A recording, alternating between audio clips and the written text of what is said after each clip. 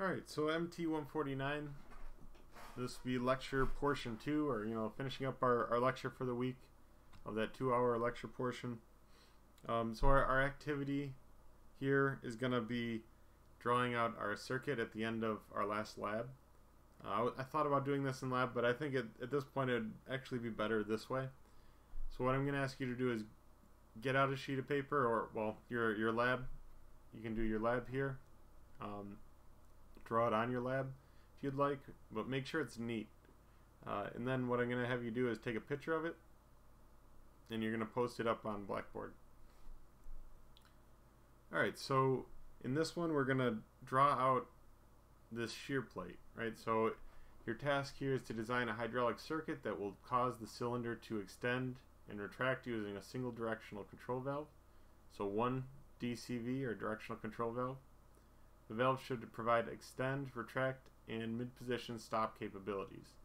So it sounds exactly like our cylinders that we used this past week. So here we want to draw the circuit schematic using the symbols you have learned in this lab. So learning activity packet, that's why they call them laps.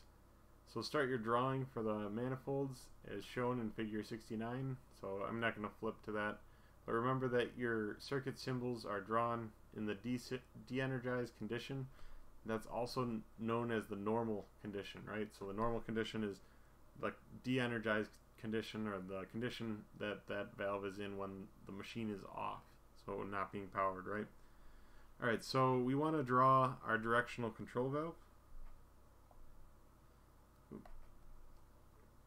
So I'm going to do that first, because that's going to be essentially the one valve we need to draw for this circuit, on top of the ones that are already drawn, or actuators and valves that are already drawn for us. So I usually draw a rectangle, and then this is going to be a 3-position directional control valve. So we need 3 boxes in here. Alright, and we want to take our time drawing this. I know some of our drawing skills aren't the best. Just take your time. Use a pencil, I would suggest. I'm going to draw our ports, and the ports are actually connected on the inside, but in this case our normal or de-energized position, right? When we let go of that handle in lab, we got no flow. So this is right here is going to be a blocked center for our normal condition, and this is what we draw to for our normal condition for our actual circuit. So this is why I've drawn the ports on them, just because I know I want to do connectors there. And for our cylinders, our ports are on either side of our piston, right? So our piston here, we're going to have one port on either side, and as we fill up one side with pressure, it'll force that cylinder to extend or retract. And the same thing with cylinder 2. I'm going to put them on the same side. You can put them on different sides if you'd like. Just make sure that they're coming off of one end and the other, not necessarily off of the rod or off this end. It's going to be off this end or off this other side here. Alright, so we have that drawn. And sorry, I guess I'm jumping around. I said I was going to draw the directional control valve first. So the directional control valve is meant to switch positions, right? Retract versus extend. So our first position is going to connect our pressure to, say, port A. So I'll just name these so I can call the ports. So we have port A, we have port B. Port P is going to be our pressure port, or the port that's connected to our pump. And then port T is connected to our reservoir, the tank. Alright, so we're going to have pressure connect to A here. And then on the way back, you know, B has to connect to something, so that would be our tank. And then we want this to go in the opposite direction, right? We have to have this crisscross. So that's why it shows in one side we have it going directly across, the other side it crisscrosses. That's supposed to be an arrow. Alright, so we have a crisscross here. And then we just need to hook it up. So supply manifold, these are all the ports we can connect to, like the quick connects you think of. So we're going to take that, we're going to come off of that with a line, and we're going to go to port P.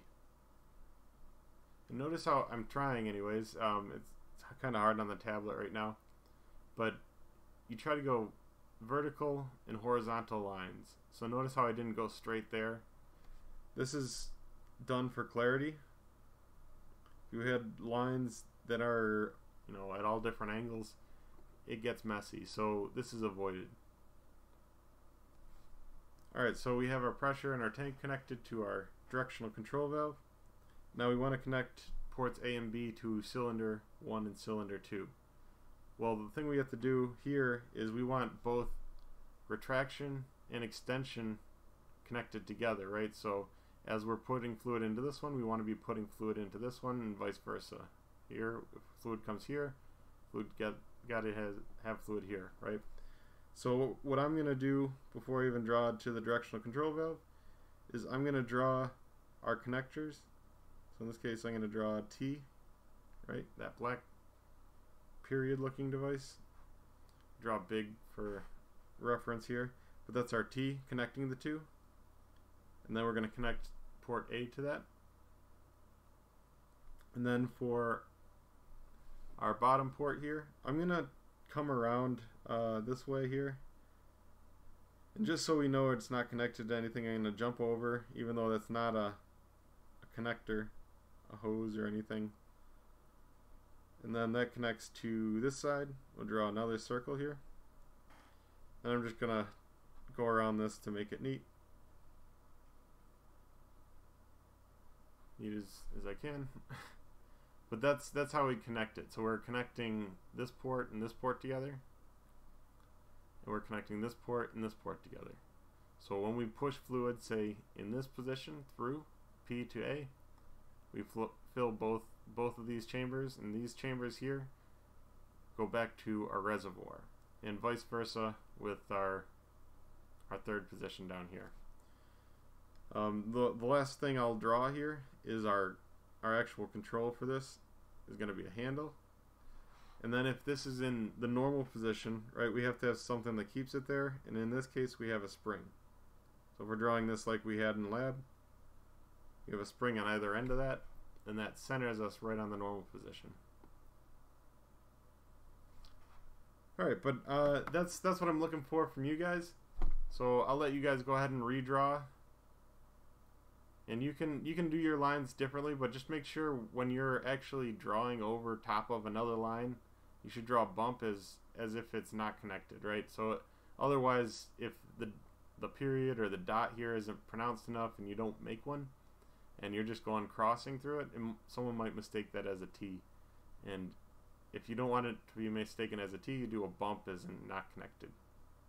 Otherwise, that's really what I'm looking for from you guys. So redraw this on your sheets, take a picture of it, and we'll post that right onto the Blackboard assignment for our lecture 2 of this week. So this is similar to last week's assignment. And again, if you have any questions on how to submit or issues on submitting, let me know in an email, and we can look at it either over a Zoom meet or during next week's lab. We can discuss it, and I can show you on my computer how to actually upload a photo. But other than that, I guess that'd be it for this week's lecture material.